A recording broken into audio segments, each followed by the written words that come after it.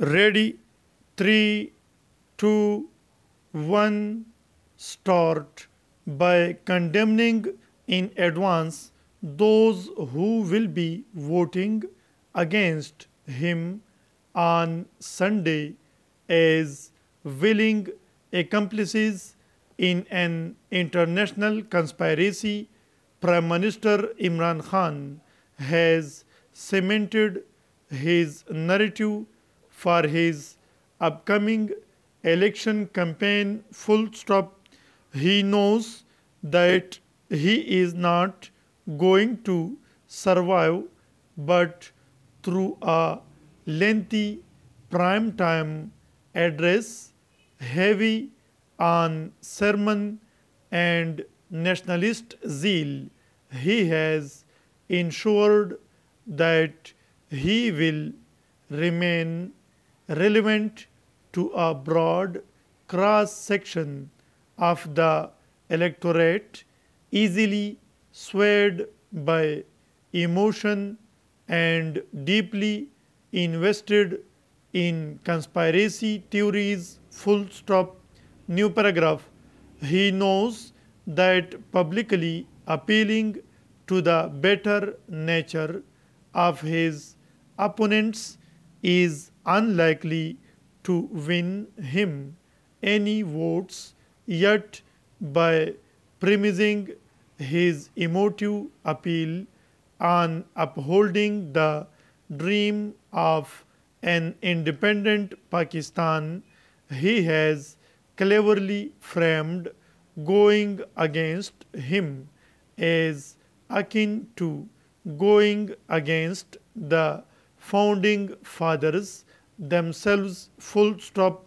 He has also once again built himself up as a lone fighter for Pakistan's cause, the only voice to stand against tyranny when American drones were raining death on Pakistani soil. Full stop. Now he tells his supporters he is being targeted for not kneeling to foreign powers' demands to surrender Pakistan's sovereignty. Full stop. New paragraph. He has asked why he should be punished for wanting Pakistan to be treated as an equal and not a servile partner, while painting his opponents as willing sellouts because they are so compromised by their corrupt deeds. Full stop.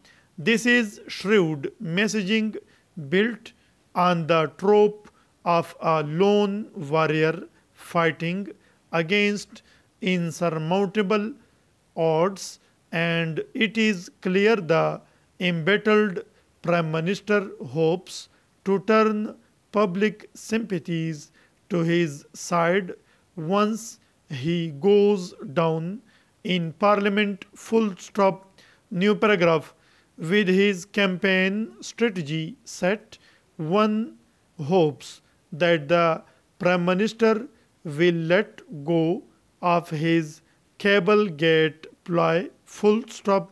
He has already made a highly irresponsible mistake by letting slip that the cable originated in America after being advised by all the officials who matter to tread with care. Full stop.